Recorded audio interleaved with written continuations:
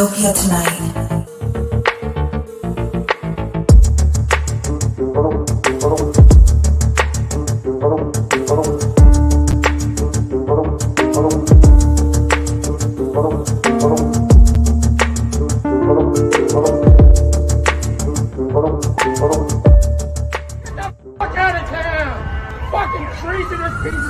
Dystopia tonight. Hey, John, that is the most brilliant montage of dystopia I've seen in a while. Loved it. Thank you so much. I like to get my guests' opinion up because sometimes they're looking at it and they're like, I'm going to leave now. And other times I feel like they really enjoy it. Works for me. I feel Thank very you. well. Yeah. Yeah. It was a lot of, I started this during the pandemic. So I just grabbed everything I could that I felt like was just filling me full of dread. Well, maybe as of today, you can add 2 Olympians pulling out of the U.S. Olympic teams. Yes. I told my people, if I'm going on John's Dystopia tonight, there's no controlling what I say. That's exactly what we like here, man. Anything goes. All right. I want to get into a little bit because I always like to start off with people who've been because you've had an amazing career. You're still going strong, but I mean, like you've done fucking everything. But again, you started out as a stand-up, and you still do stand-up, right? I still do. Yes, I do. Yeah. Is that so? How long were you doing? Because I feel like when you guys when your crew started back in the day or whatever, there was like a little bit of a period of doing the kind of. Did you start in New York? I started in New York in college. That's right. Before I moved to LA. Okay, before you moved to LA. Yeah, I feel like there's that crew that goes to the Catch, the comic strip, that kind of thing in the beginning, and then there's like a little bit of the road, and then it transitions into writing and stuff like that. Was that your path? So I'm trying to think, is that my path? Not quite, because when I got into stand-up, it was during the boom.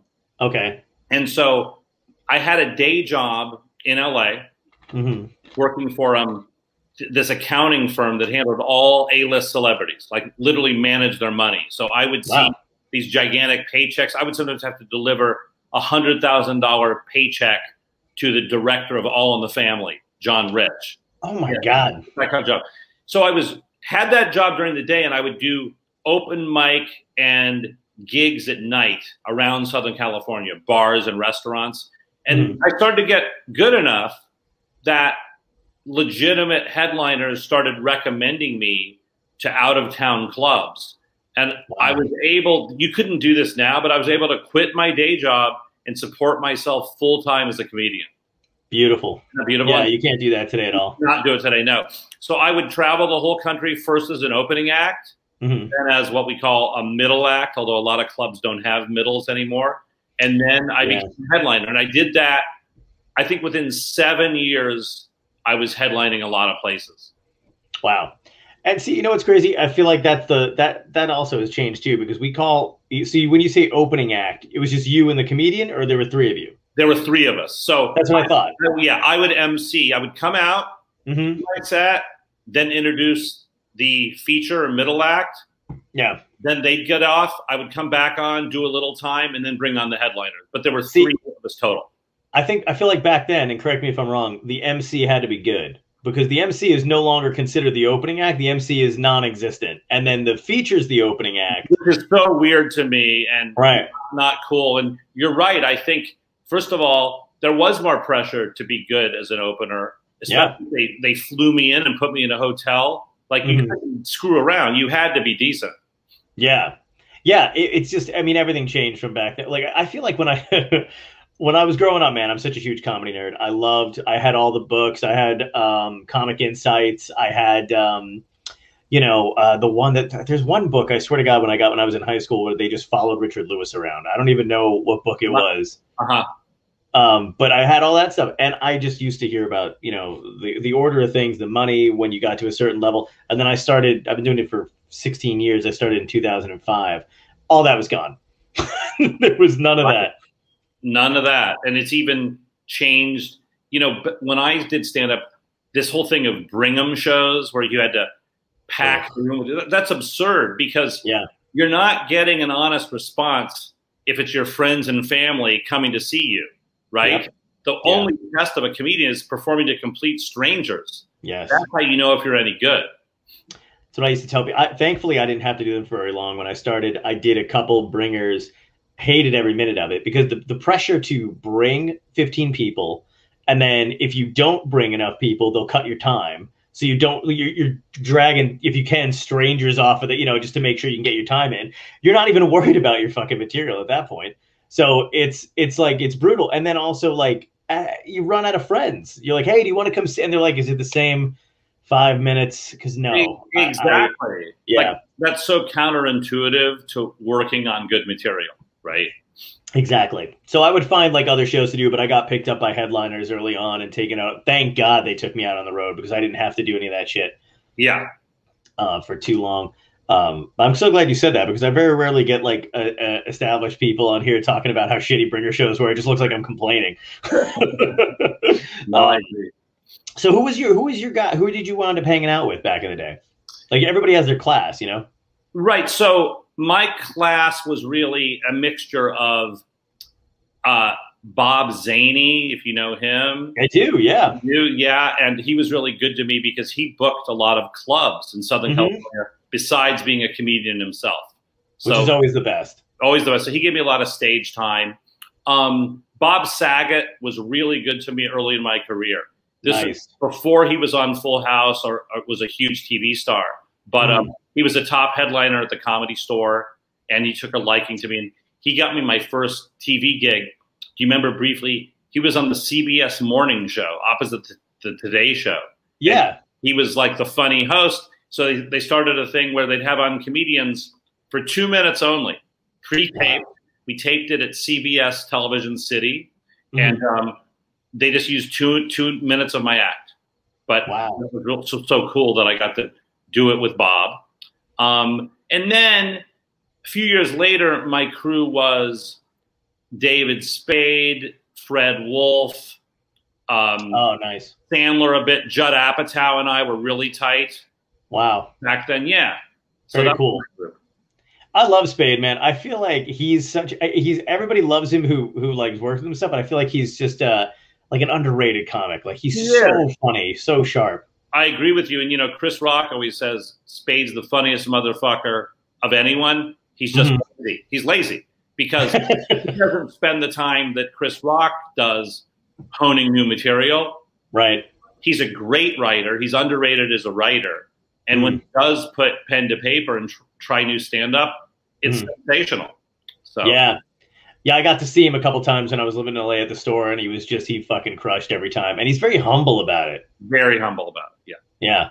Yeah. It was funny. I got a Bob. So I only met Bob Saget once. He was super, super nice, but I wasn't even doing stand-up yet, but I went to see Spamalot within like the first week it was open. Right. So it was all the original cast. And of course, there were a lot of celebrities that were sitting in the audience. Catherine O'Hara was there and whatever. But I went to go get drinks for me and my girlfriend, and Bob Saget was like, it was during the intermission or whatever, and he was just there. I literally bumped into him, and I was like, "Oh my God, I'm so sorry." But I had my Spamalot, pamphlet or whatever, the whatever it's called, I can't think of it, in my hand. And he was like, and I guess he was like a little drunk at the time or whatever. But he's like, "Oh no, don't worry about it, dude." And he grabbed my thing and signed it. So I've got a Spamalot thing with Bob Saget's name, which is hilarious because then when I went to get, like, we got to meet David Hyde Pierce and Hank Azaria back then. Hank Azaria had the pamphlet. He looked on it and he went, Bob Saget. Like he had no, but he was also doing that thing where he was almost like, is he in this show? And I just didn't know it. That's awesome. Yeah, that was pretty great. Or whatever, but yeah, that was it. He seems like a really cool dude. Very cool. Yeah. So you're doing the road. What was your first writing gig? Do you remember? I sure do. It was this short-lived morning show on ABC called the Mike and Maddie Show. I don't know if you remember it. They combined super clean-cut white bread cruise ship comic named Michael Berger. They combined him with a Cuban-American from Miami named Maddie Monfort. And Maddie was not funny. Michael Berger, he was funny in the cruise ship kind of way. so they combined them. They were trying to compete with sort of Regis and Kathy Lee or that template. So okay. The nationally syndicated show, and I was hired. I stayed there 6 months and literally had a meeting with Lorne Michaels while I had that job. He hired me, and I came back to the office and said, hey, guess what? Friday's my last day. I got Saturday Night Live.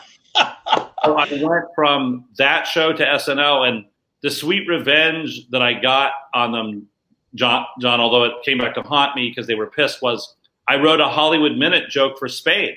Oh, nice. Which was George Hamilton and his wife Alana have been given a morning talk show called The George and Alana Show. The network says that this is geared to the 11 people who watch Mike and Maddie. That's a classic Hugh Fink structured joke. Oh, beautiful. You got a huge laugh on Saturday Night Live. And then it got back to me that the producers of Mike and Maddie, and especially Maddie Monfort, the host, was really pissed at me. Wow. And they're like, he's not loyal. How dare he? Oh, my God. So there you go. Yeah, that's brutal. Oh, my God. Were you there for the whole thing where the Eddie Murphy thing? Not only was I there, the joke I just quoted you, that was the episode. Oh, no way. Oh, and that's so great. I can tell you this, that of all the jokes, like, yes, that Eddie Murphy joke got a huge response in the studio, meaning mixture of booze. But there were other jokes that I wrote for that night that also got like, so the one I remember was Tony Randall got married this weekend to actress Heather Harlan, although friends don't expect the marriage to last because she's 34 and he's gay. And even Lorne Michaels was mad at me and said, how do you feel outing an old man? And I'm like, Lorne, I'm not saying he's gay. That's your projection on it. He's married to a woman, so it's not for me to say that he's gay, right? Right. But so that's the Eddie Murphy joke you're referring to was slipped into that Hollywood Minute. It was probably like the 4th or 5th joke of that segment. Wow. But I think it might be my favorite Hollywood Minute segment, and not because of the Eddie Murphy joke, just because I think pound for pound, the jokes in that particular night were all super hard hitting.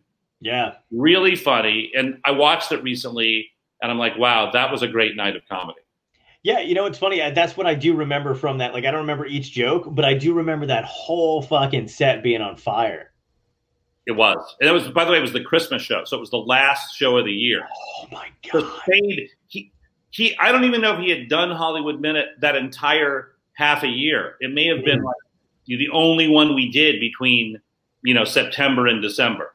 Right. And he left the show a few months later. So that was his final Hollywood Minute as a cast member. Wow, that's incredible. To be his main writer. And I watched it recently. I'd say I wrote 75% of those jokes. That's incredible, man. Yeah, Spade wrote some genius ones, but I was his writer. He brought me onto the show and he entrusted me, and he'd approve all the jokes, of course. But they were really, really hard hitting. So did you hook up with Spade before Saturday Night Live? Well, cool. You asked me about my stand-up crew. So he and I became friends at the Melrose Improv. Oh, cool. Yeah, he moved out from Phoenix. He had a lot of heat. They said he was like this short, blonde comic who looked like he was 16 years old. And we immediately hit it off because we had sort of disdain for celebrities and Hollywood. Yeah. And so, Yeah, we got this picture. Yeah, this is on his show, though, I believe. Yeah, right? no, that was my show. Well, that was your show. Okay. It's the show that I created for him. Oh, so nice. That's from the press junket of Showbiz Show with David Spade. So fantastic. I'm the sole creator and an executive producer, and then he came aboard as an executive producer and host. That's fantastic. Yeah, that was a great show too, man. Thank you. We were ahead of our time, right? Yeah, absolutely. Absolutely, man. Because that was like, I kind of missed him being on SNL because I used to watch it then all the time. I was, a huge fan of SNL back then. And I mean, I am now too, but you know what I mean? It changed. Everybody's got their generation of SNL. So that was mine. And you know, that show we did, John, was before TMZ, before the internet. So that's what made it ahead of its time, is we were doing topical takedowns of the hypocrisy and mediocrity of Hollywood. Yeah. And you just Which I thought it was.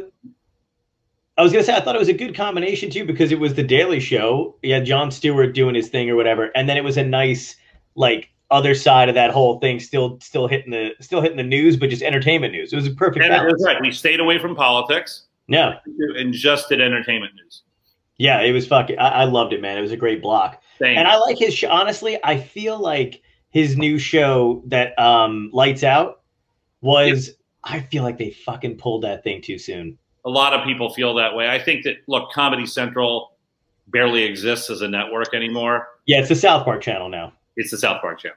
Yeah. I mean, honestly, like, sometimes I'll just leave it on and I'll go back to it like a couple hours later and fucking South Park's still on. I'm like, how is this possible? Exactly.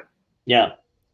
But that's awesome that you guys wound up doing that kind of thing. What was the audition? I mean, so when you came on SNL, because it sounded like you just had a meeting with Lorne Michaels as opposed to now where they make you audition. Right. So David introduced me to Lorne, I'm going to say a year or two before I actually got the job.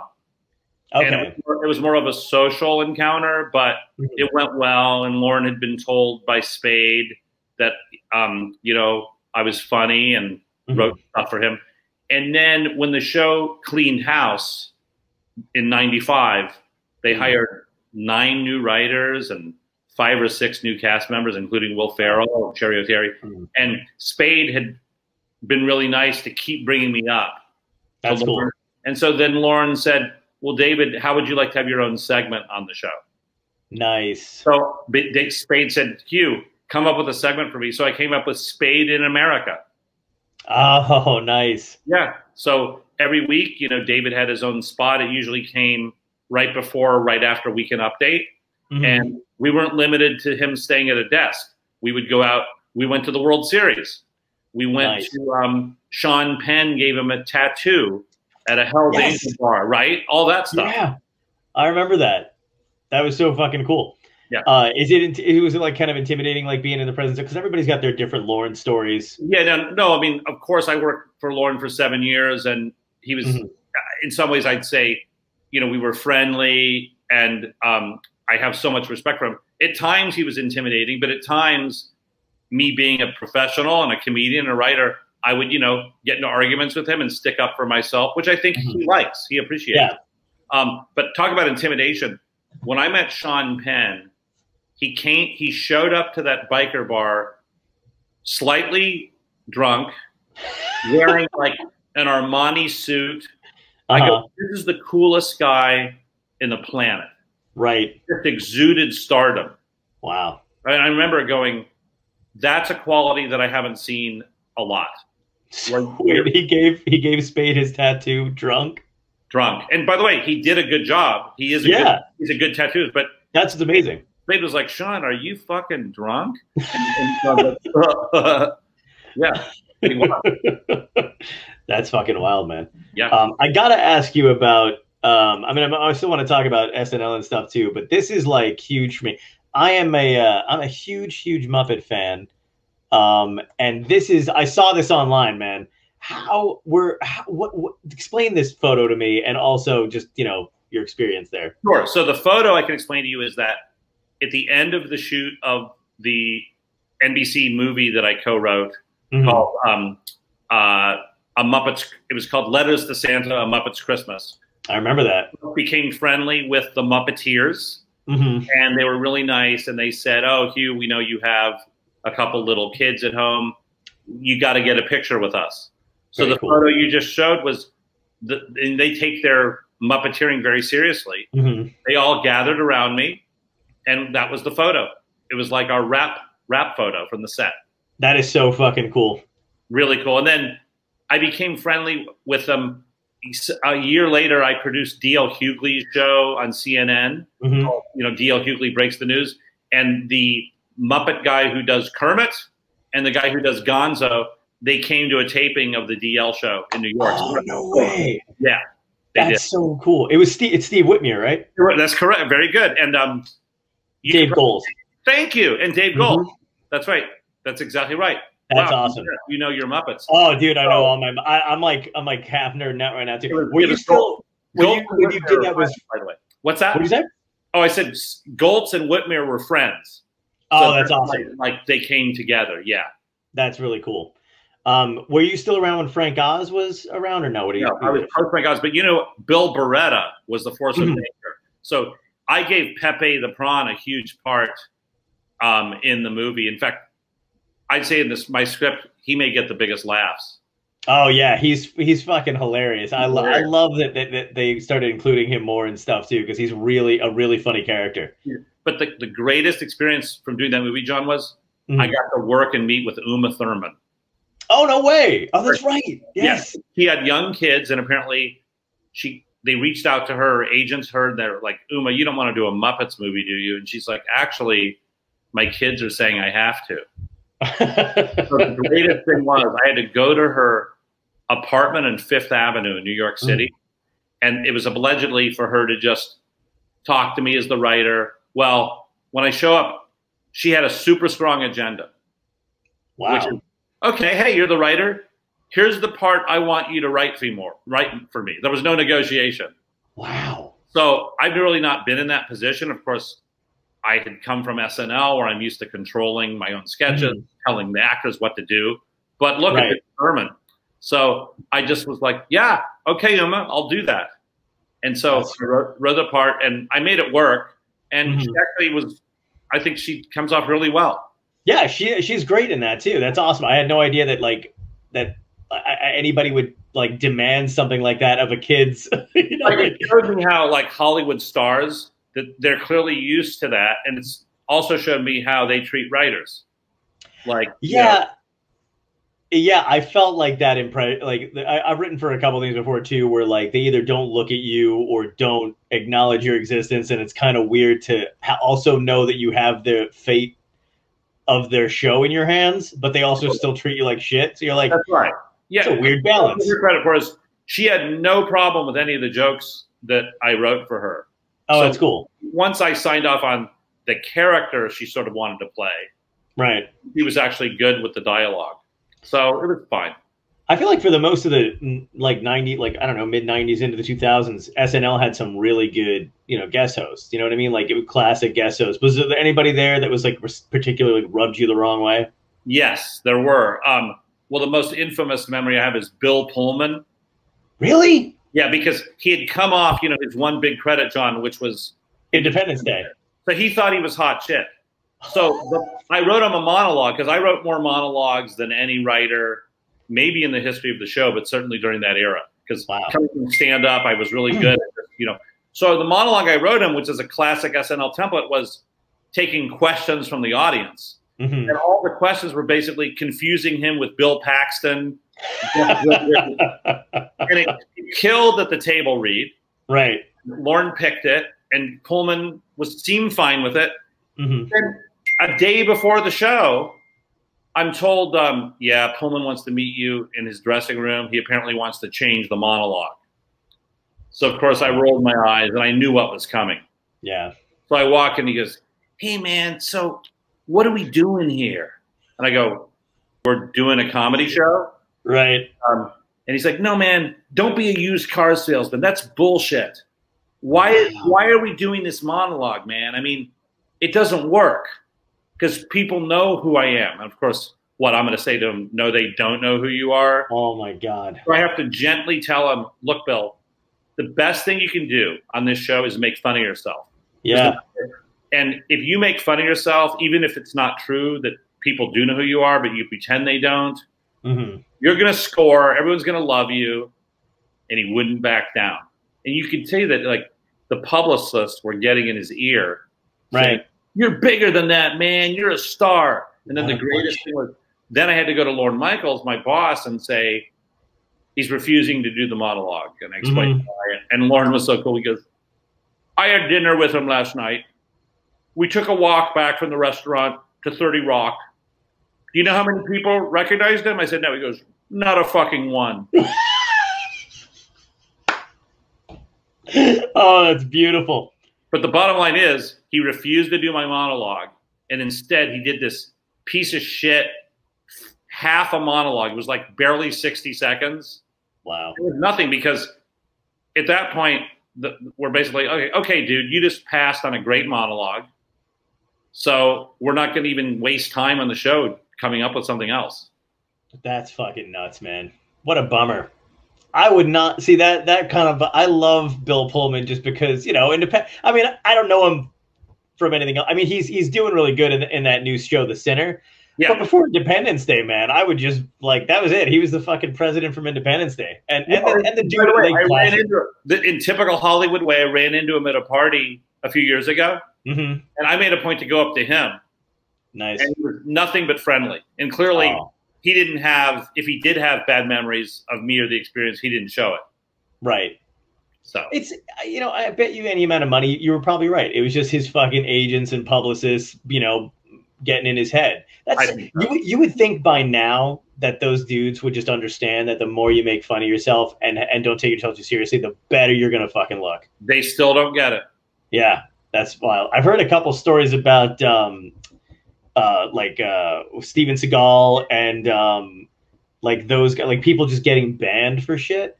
Right. I mean, Seagal was before my time, but he was a legendary bad host. Yeah. And again, you would think they would just know, but it's insane. Garth Brooks hosted twice when I was there. The first time he killed and was great because no one expected Garth Brooks to be funny or anything. Right. Second time, though, he comes. So now, you know, he thinks he's a comedy expert. So I wrote a monologue that, again, everyone loved, killed at the table. And the joke was, John, how Garth talks about himself in third person in interviews. So I had him come up and go, hey, it's great to be here on Saturday Night Live. Garth loves Saturday Night Live. You know, let me tell you what Garth did yesterday. Garth was in New York. So the whole thing was that. Yeah. So he didn't like it. He because it clearly rubbed him the wrong way. So he said to me, he goes, hey, man, if it's okay with you, I just want to do a monologue promoting the charity I do for kids. Oh, Jesus. And I go, yeah, that's not a monologue. Right. The comedy show, people want you to come out and be funny. Yeah. But he's Garth Brooks. He didn't care. Wow. That's fucking all right. Has there ever been a situation where like Lauren has like stepped in and been like, yeah, you got to fucking do what the writers say? In my experience, Lauren's very brilliant at, he doesn't want the host to think that he's twisting their arm. He wants it to come from the writers. So like he'll say, Hugh, you got to work it. Right. But he has a way of planting seeds. Like he'll say to the host, they'll say, yeah, Lauren, I don't want to do that sketch. And Lauren will go, right. So you're very tired. I know it's a long day. And, you know, it takes it out of you. You'll feel better about this in the morning. Trust me. Oh, that's brilliant. He'll sort of get in their head. But the one story I did hear from a writer who was there at the time was when Travolta hosted, before I was there, the only time he hosted SNL, there was a sketch that they wanted him to do. And it's Saturday night, it's between dress rehearsal and air, and Travolta wanted to cut the sketch.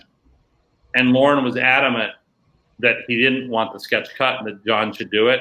And Travolta goes, hey, you know what? I got a private plane at Teterboro, okay? I can leave right now. You would have a fucking host.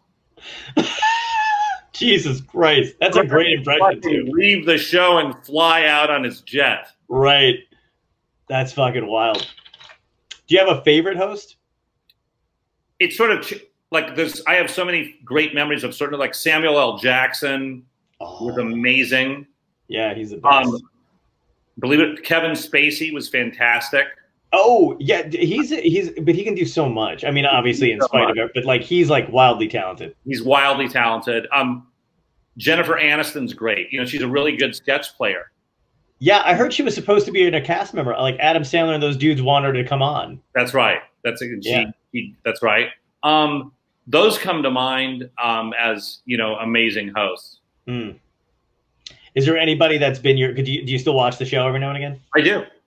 Is there anybody that you've seen that? Because I feel like there's a lot of people that'll go. Like Scarlett Johansson's one of those people who's hosted a bunch, and I feel like she's willing to do anything, even though, you know what I mean. Like it's Colin. She's a gamer. You know, I was with John, and you'll have to tell me his name. It's the guy from Bridgerton. Oh, yeah. Fuck. I'm blanking on his name, but I know exactly what you're talking about. He was really good. He was. Yeah, he was phenomenal. I was impressed with that guy. Yeah, he's young, right? He's young, absolutely. Yeah, it's Timothée Chalamet. Oh, no. Not Chalamet, no. Chalamet's a movie star. Bridgerton's that TV series that's kind of sexy about early 20th century England. Right. And this guy is like a British black guy, I believe. Oh, it's oh dude, yes, I did see that episode. Yeah. I'll find his name in a second. But yeah, he was phenomenal. Right? You know what? He almost had vibes of like I wanted to be like, did he ever try stand-up? No, he had such natural timing. He didn't. A lot of these actors try too hard. They go cartoonish. He played things real, but he was really good. Right.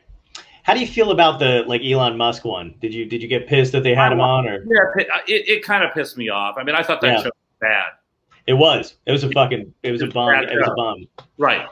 Yeah. You know who was good? Was the chick from Queen's Gambit. She was phenomenal. See? So good. I can't think of her name either, and I feel bad. I thought that she was better than the writing that show. Yeah. But sort of everything she was in, she sort of was likable and funny enough. Like, it's not that I thought she was a comic genius, but I thought that she carried herself very well. Right. If there was like a tip, like I feel like the whole show rides on the host just trusting the writers, because I've heard like different stories where they're like, hey, if they come in and they're like, what do you guys want to do? Then it's like awesome, because the writers don't ever want to make the host look like an idiot, right? They never want to make those look like an idiot. And the other thing I'll tell you is, if the writers are good, then a host or cast members will take what writers do and make it great. Right. But unfortunately, if the writing isn't good, it's pretty hard for people to sort of make it good. They can make it passable. Yeah. But that's why I say writing is so important, because if you don't have good writing, it doesn't matter how talented the cast is. Right. What do you make of like, there's so much, I feel like a lot of, stand-up sometimes now. I mean, it's always great when stand-ups are getting any of attention. You know what I mean? Like, I feel like to a fault, we don't even care what the attention is necessarily, as long as we're getting, Right. I mean, I'm with you on that. My stand-up career didn't come from the background of being able to promote myself on Instagram and all that. Yeah. But I feel like there's definitely a confusion over stand-ups who are really good and are really good writers and take their craft seriously, as opposed to spending more time successfully promoting themselves through social media. So yeah, I don't really care for it. And yet it's like, well, I guess it's a good business decision on their part, because it works. It does. And it's really fucking, it's conflicting too, because I feel like, some of the stuff is really interesting. Like, I always like to hear stand-ups who know other people and who know their comics or whatever. Sometimes controversy is a little fun. But then, like, after a while, when I catch these clips online and I feel like, they start talking trash about another comic who talked trash about them, you almost have to go to find that video and their podcast, So It's like, it's all reaction videos after a while. And then I realize I'm just making them money. What's the difference between that and like a fucking soap opera or TMZ? Or like championship wrestling, right? This theater of promotion and little war. Right. Yeah, it's pretty brilliant sometimes. That after a while, I'm like, I haven't laughed once. Exactly. Like, what the fuck? Right. Yeah, because there's a lot of shit going on about like they talk shit about SNL at this point, where they're like, the writers get desperate and steal and shit like that. And I don't know what it's like now, but like, yeah, I mean, I've always heard that. That wasn't, I don't recall during my tenure, maybe one time someone got accused, but not generally. But that does seem to be happening more and more. Look, as a TV writer, I found that clever minds think alike. So sometimes just because a premise is similar doesn't mean someone stole it. Right. It's a lot of parallel thinking. A lot of parallel. That's different than, Carlos Mencia getting up and doing word for word bits of Louis C.K. or whatever. Yeah, exactly. Yeah, that was egregious. That was like, I don't know how we got away with it for so fucking long, because it was like you know, George, like the shit he stole from George Lopez was like literally like word for word monologues, you know. Right. That was fucking wild. Yeah. I was reading a couple other things about you too. You got to open for Jon Stewart at Carnegie Hall. And you know, John, I'm a classical violinist. I play pretty well. I was just going to get it. For me to get to go to Carnegie Hall, not to do stand up to a sold out crowd, but to get to play my violin to an audience in Carnegie Hall, I'll never top that. It was incredible. I was going to ask, how the hell did that even, because I mean, you know, you've been doing stand up for a while or whatever. You got to open for John. Did you know him as a stand up first? I knew him a little, and he knew me a little, and we respect each other. We weren't friends, but I give all the credit to John and his manager to this day, Jim Dixon, because Jim apparently was trying to help John pick the perfect opening act for his Carnegie Hall gig. And he goes, yeah, I think Hugh Fink would be great. And John, that's a really good idea. So they reached out to me, and Alan King hosted the show, you know, legend. So he did some time, then he brought me on, and then he brought John on. And John was very appreciative of how much a high I would be on by getting to play my violin at Carnegie. Like, John's like, Hugh, that's amazing. So then when John came out after my set, his opening joke to the crowd was, "What a shithole." Oh, that's phenomenal. Yeah, I thought that was so fucking cool, man. I mean, I love that you're a classical violinist too, because I like that. I always like when comedians have a facet of other talents that no one knows about. Yeah, it's cool. And yeah. What was the, you know, when you were doing the classical violin thing, did the comedy like come first, or was it just like, how did you choose between this is what I want to do professionally and this is? There was a brief time in my teen years where I loved the violin and fantasized about being a great classical violinist. But the truth is, I was realistic, and I heard some like young Korean kids who could play circles around me, and I go, this ain't happening. Like, I can practice 8 hours a day. I'm never going to be as good. Right. And I'm sure there were no Korean stand-ups at the time, so it's not like you could have heard one, you know. Exactly. So that was my decision pretty easy. I didn't just want to be a mediocre professional violinist. If I did it, I wanted to be a great soloist and knew my own limitations. So I still love the violin. I still play it. But that's when I go, hey, there's nothing to stop me from using violin in my act. And so I think I did it in a way that was very clever.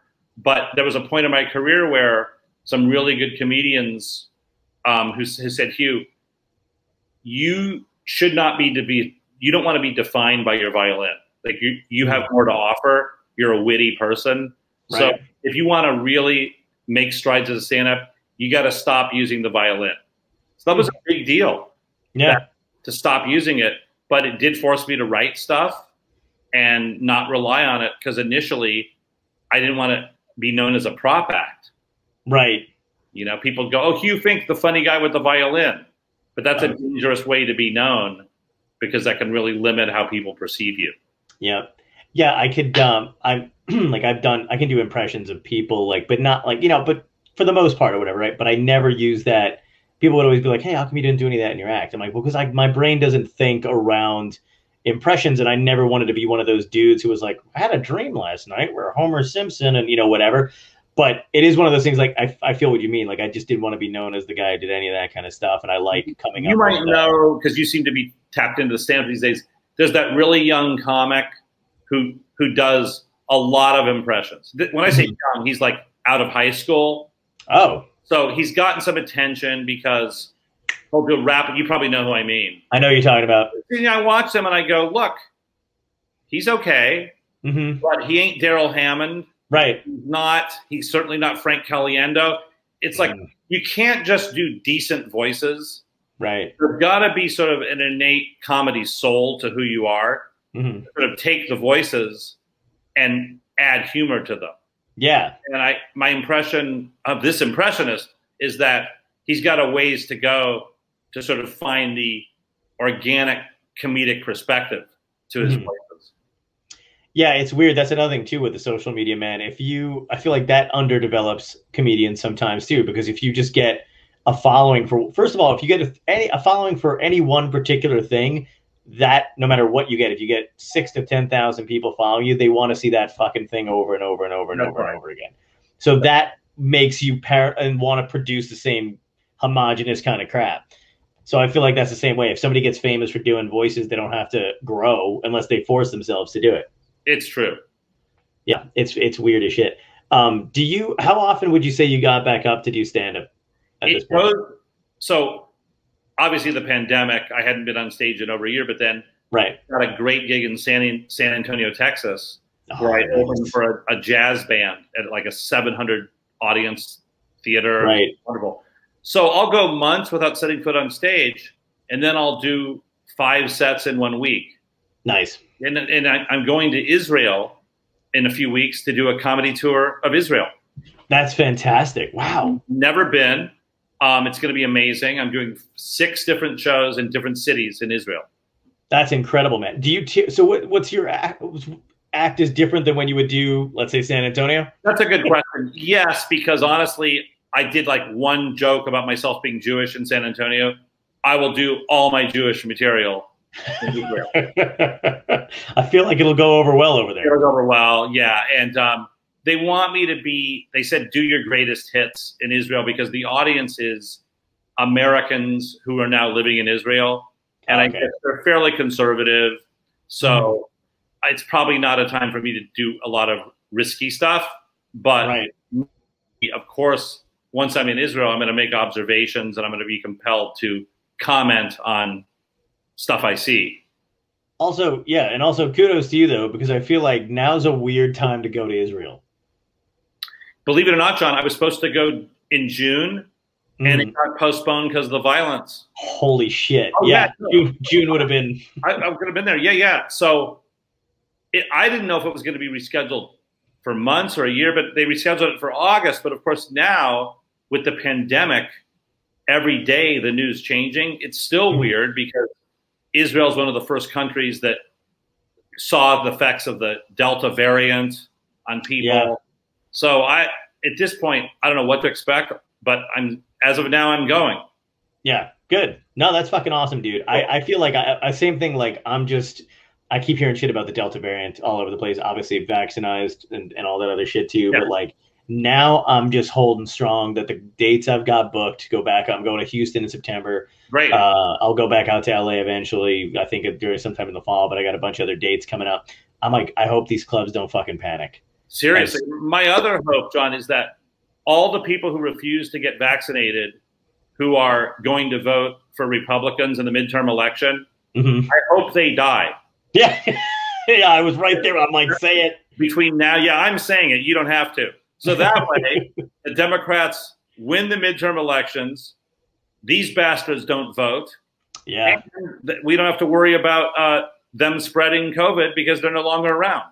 Yeah. You know what's fucked up, man? One of the true joys I've had over this pandemic is anytime in the news that somebody who is anti-vax or anti-mask or, COVID deniers drops dead, I just screenshot their fucking photo and the news article, and then I pick a new song each time to go with the death, and it's just pure joy on my end. It's joyful, yes. Yeah. That's right. Fuck them, because it's I don't understand. Like, it's just, I'm so tired of being dragged back out into society by fucking morons when we don't. John, has anyone done this bit? I just thought of this today, actually, so I'll run it by you. I want to do a bit about, the polio during, the 1930s was, rampant and killing people. But what you don't know is there were people who are like, they go, hey, I'm young and healthy. Do I really need this polio vaccine? Like, it just seems to me to be, I recover. I don't have any problem with it. Because that's how I view these people. I never heard of 30% of Americans refusing the fucking polio vaccine. Right, yeah, exactly. Right. That's great. Yeah. Yeah, exactly. That's so fucking true, man. It's outrageous. Yeah. It's so insane when you think about, like, especially when you see news articles from back in the day where we haven't even developed, like, you're like, what did we do, fucking years ago? And they're like, wear a mask and don't go outside. And you're like, okay. Okay. Controversy, right. Yeah. I'm like, wow, we really haven't come that far with medicine, have we? We just limited the amount of people that can get it. Oh, yeah. It's fucking torturous. During the pandemic, when you were sitting, like, what did you do to keep sane? Because this is what I did. That's great. I did a lot of, and I continue to do a lot of freelance writing gigs, not necessarily television stuff, but corporations that were doing stuff online, and things that I could do from home. Right. Created a whole sort of side business of that. Did you get into the Zoom shit? Very much so, with my buddy David Koechner. Oh, fuck, dude. I love David Koechner. I don't know him. I've never met him, but he's the greatest guy. So we collaborate a lot. In fact, as you and I speak right now, I wrote a online thing he's doing for a major bank. Oh, nice. Yeah. And so, like, it's kind of amazing. He'll do it in front of a green screen at home. So he can go into Todd Packer. Right. Do his Todd Packer character. Or he'll do Camp Kine from Anchorman. Yeah. So that's been really cool. And then the other side hustle I've had during the pandemic that I wanted to mention on your show was teaching TV sketch writing and how to write for late night. And I've done some really great workshops. Wow. Live on Zoom. Awesome, man. I can have students all over the country. And if you go to hughfink.com, it tells you what the courses are. And I've really enjoyed it. Great. Well, absolutely. I'll plug that. I'll throw that up with the episode and everything too. That's awesome, man. Great. How are you liking the teaching thing though? Do you find it like? I love it. I got to tell you, I really like teaching. I think I'm good at it, and I feel that to give people who are young professionals the opportunity to learn from someone like me, so they're not taking a class with some hack who's never done it. Dude, yeah. Right. So, and I'm happy to share my knowledge, and I touch it. I have an advanced class where I'll be appropriately tough. Right. They send me something. I'll go, look, if you want to get to the next level, you have to get better. You can't have this premise. Like, that's not going to fly. Right. These type of jokes. And I think they're really appreciated. My methodology is not just me talking, but I take classic sketches, some which I wrote, some which are just, I love, from SNL, Chappelle Show, Key and Peele, and I show them as teaching tools, but then I deconstruct and analyze the writing.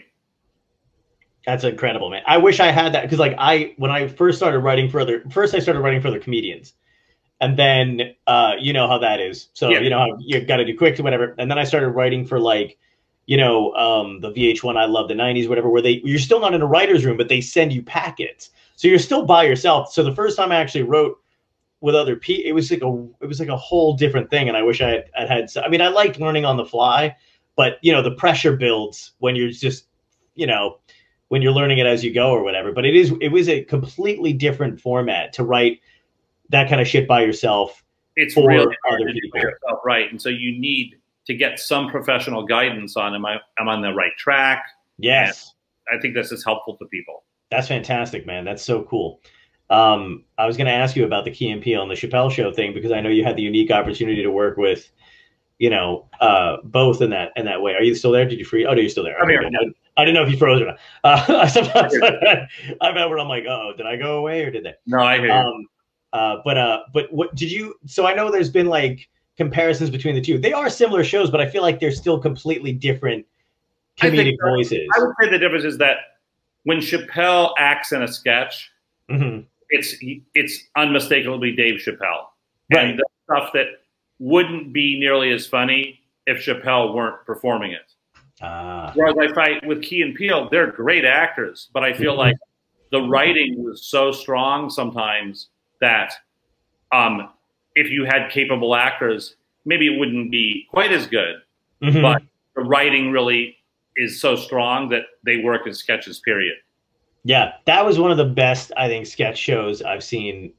I don't know how long. I didn't see one thing that I got exhausted by or tired of, which is funny because I feel like SNL is such a hit and miss thing. And I'm sure it, like, again, I have like this, crystallized image of the time I grew up with SNL. So, I don't know if I'm getting to be one of those people who, like, when I watch it now where I'm like, this isn't what I remember, but I thought Key and Peele, man, was just fucking, they were just batting a thousand every time. Yeah. And, obviously it's a luxury to get to pre-tape your stuff and have weeks of time to rewrite and do that, which they did. SNL, people forget, it's less than a week. You write the stuff on Tuesday, they pick it on Wednesday, and the show's Saturday. So that's one of the reasons the quality control is different. Right. In your opinion, I got to ask you this because you're the first SNL guy that I've had on the show. Okay. So who is your favorite? Who's your favorite, and then who do you think is the best Weekend Update? Norm Macdonald, hands down. Norm Macdonald. I agree. Yeah. And I happened to be blessed to be writing there when Norm was there, and because Norm and I were friendly as comics. When you're a staff sketch writer, you generally don't write for Update, but they made an exception with me because I was friends with them. So I used to flip him jokes sometime. That's awesome.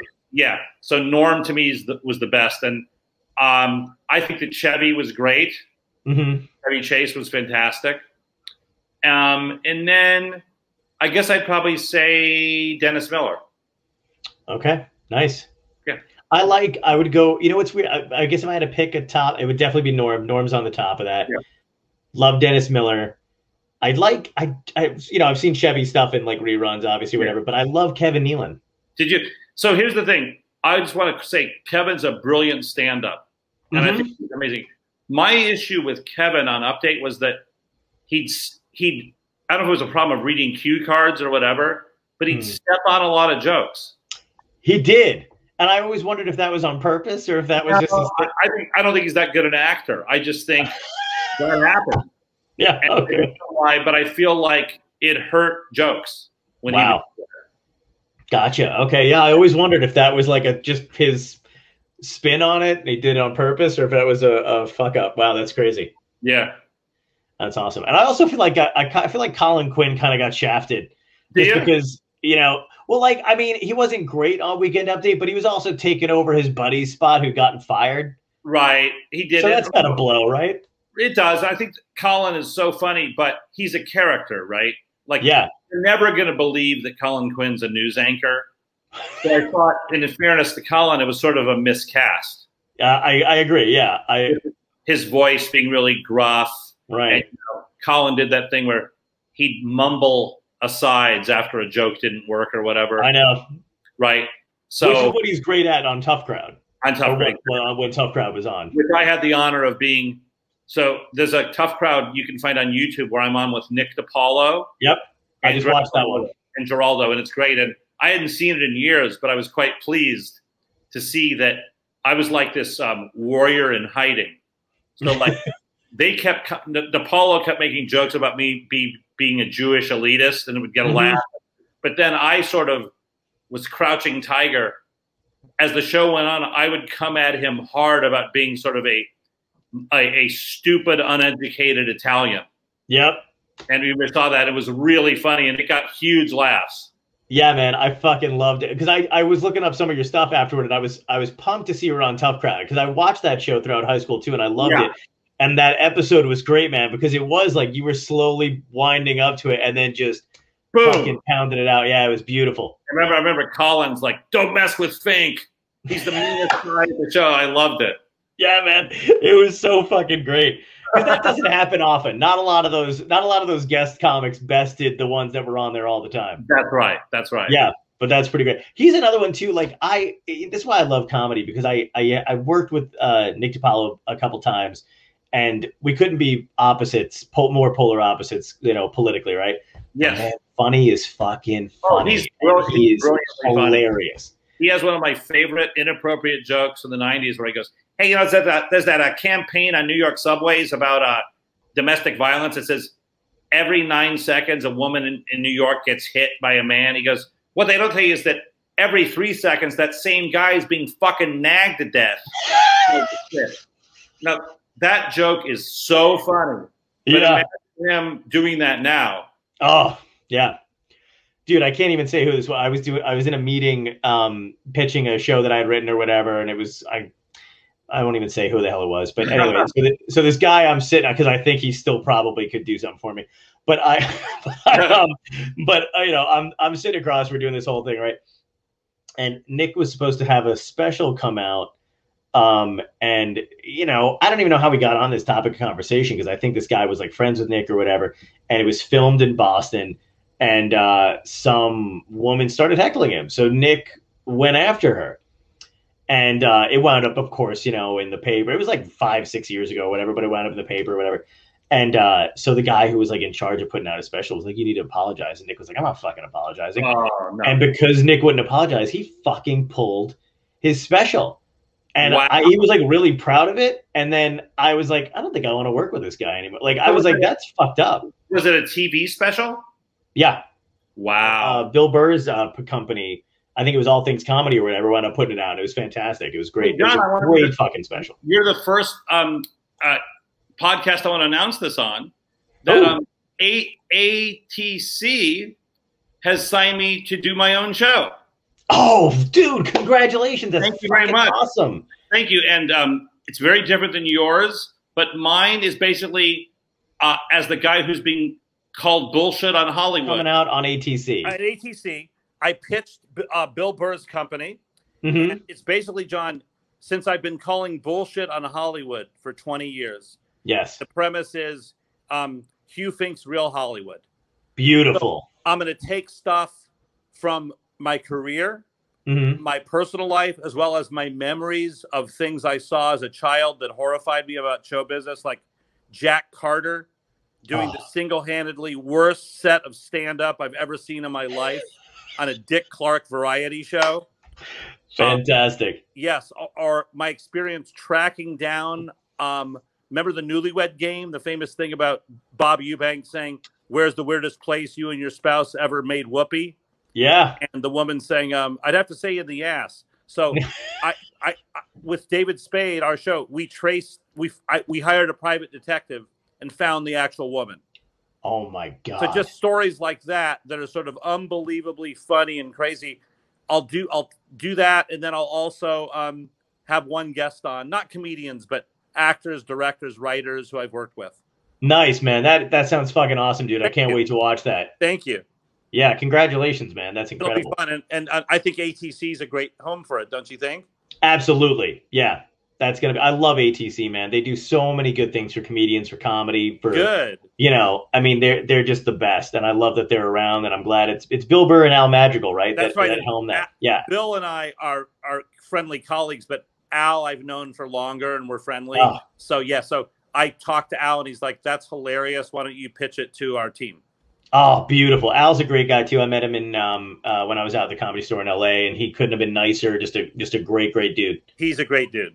Yeah, that's awesome, dude. I'm going to ask you one more question, then I'm going to let you go. You good? Okay, sure. Sweet. So if you had any piece of advice to give your younger self, something that you know now that could help you, what would it be? Oh, okay. Here it is. Mm-hmm. If you're working with someone who's a big star and super successful, creatively, you can speak your opinion and up to a point, have a discussion with them about why you disagree maybe with the creative direction they're going. Mm-hmm. But ultimately, you have to back down and do what they want. Okay. Because it can get confusing sometimes when you're friends with someone like that. Mm-hmm. But the thing is, with stars, unfortunately, we're not equals. Like when they're a star and you're not a star, they're on a different level. Yep. And ultimately, yes, they want someone who they respect and who's creative and all that, but they also don't want to be arguing with someone creatively. Right. Absolutely. So that brilliant, my advice is know when to hold them and when to fold them. And ultimately, if you want to keep a working professional relationship with that star, you have to give in. Beautiful.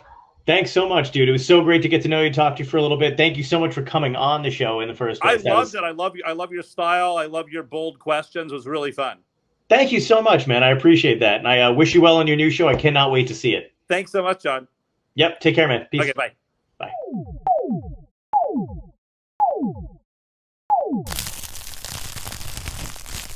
Dystopia tonight.